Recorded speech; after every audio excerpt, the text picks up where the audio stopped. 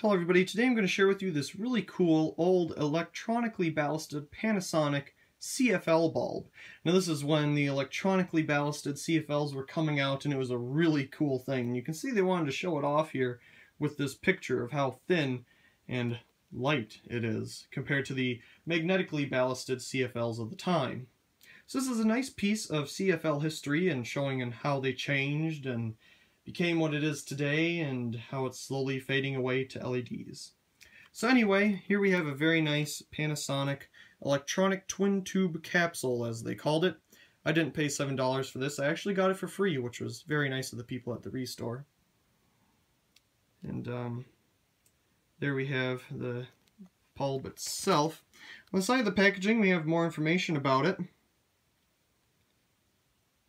You can pause if you would like to read any of it. It's 27 watts, equals a 100 watt incandescent bulb. So this is one of the bigger CFLs for the time. It was pretty hard to get it to be such a bright light output. There you can see the lumens there as well. Warm color. Made in Japan. Panasonic made some really good quality CFLs at the time. I don't know if they make them anymore. I don't think so. So we'll slide that out of its nice little carton there, and you have our styrofoam here, and there's the bulb itself. So this definitely is a lot lighter than the magnetically ballasted CFLs of the time. You want to see if you can kind of hear the ballast rattling around in there. Of course it's electronic, so we have some vents here just to keep it cool. We have a very nice, the light here, the tubes itself are pretty nice. They did use the same type of tubes for their PL preheat bulbs at the time, which I have a couple of, which I believe are in a very similar package to this, but without the styrofoam. So here they took that light capsule that they had, which went with a PL adapter, and put it directly into a electronically ballasted base for consumer regular use.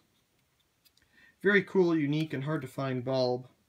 Here we can see the etched Panasonic, made in Japan.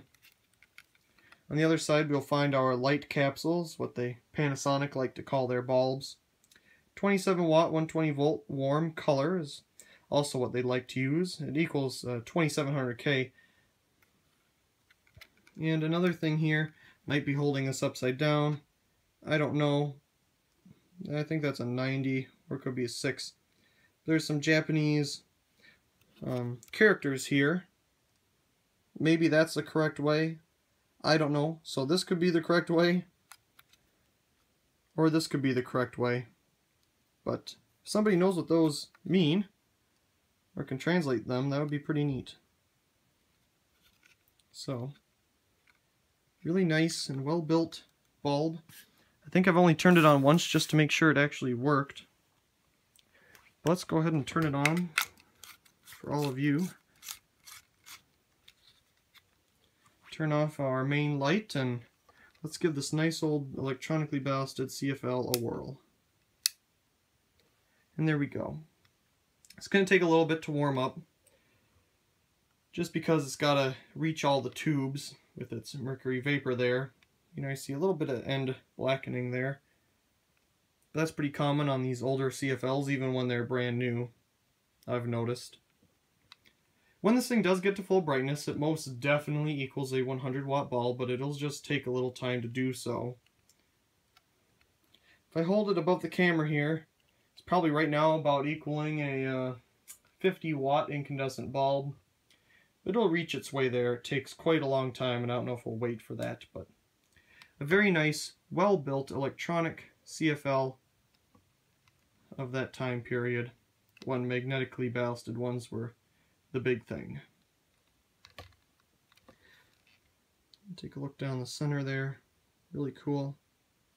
You can kind of see inside there just a little bit.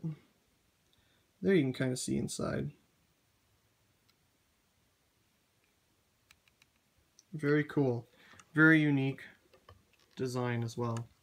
So I really hope you enjoyed this video of my Panasonic electronic twin light capsule CFL. Also, please comment, rate, and subscribe, and thank you very much.